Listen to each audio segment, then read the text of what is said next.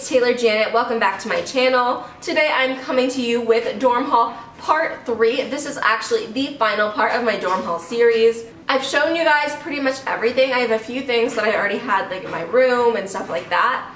But you guys can see that when I do my move-in vlog slash my dorm tour. I just wanted to show you the last few things that I picked up for my dorm recently.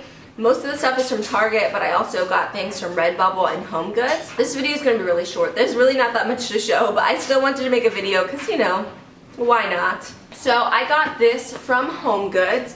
It's a personalized LED light box, and it's actually battery powered. So I might put this on my wall. I'm not sure. Either my wall or my desk. I think it'd be really cool to go on the wall though. And this was $13. From Redbubble, I ordered all of these stickers online.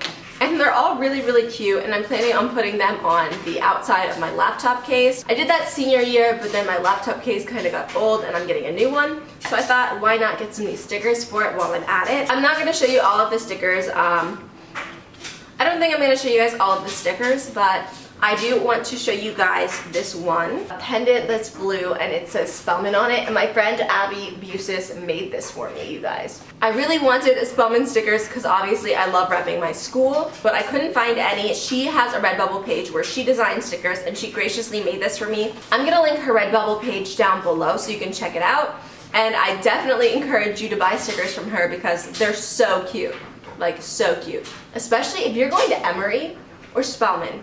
If you're going to Emory or if you're going to Spelman, she has so many stickers for you because she made stickers for me, and I'm going to Spelman, and then she's going to Emory, so she has tons of stickers, so check them out. And yeah, those are my stickers.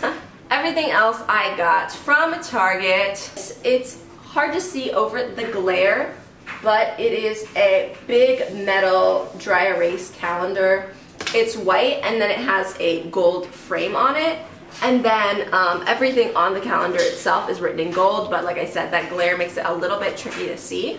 I don't see a price on it, so I'll link everything that I can that's still in stock down below in the description box, and I'm planning on, you know, just hanging this up. I thought it was super cute, but I don't want to take anything out of the wrapping until I get to Spelman because I don't want scratches on it. Next thing I got was this dry erase board. I don't know if you guys can tell because this glare is crazy, but yes. This is a marble dry erase board. It comes with a marker and a magnet, and this dry erase board is also magnetic. It's really light, so I don't think it's going to be tricky at all to hang on my wall. Now, I mentioned that those two things are magnetic because I ended up getting little dry erase board accessories. This is just a little wire accessory cup, and you can hold like your markers, erasers, all that in it, and it's gold. So my dry erase board will be marble with the gold cup on top, and it also comes with a gold eraser and 2 more magnets that I thought were really cute. And I also picked up this little set of markers. They're magnetic, they have erasers on top, and they're thin, so they're gonna fit in the cup. And I thought these were cute, and I'm really excited to like write on my dry erase board. I love dry erase board writing. I don't know why, but I just love it. The last thing I got was this stapler. Again, the glare, I am so sorry you guys, but I just can't take it out. This is a marble stapler that I got from Target.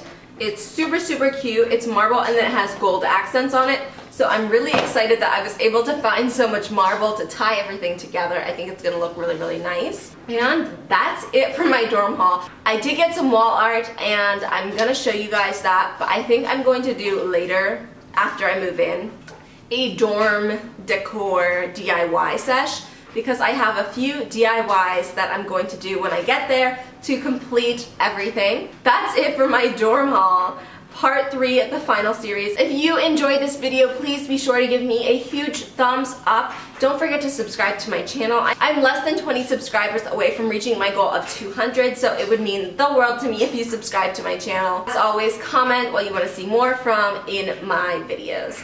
Thanks so much for watching, and have a great day.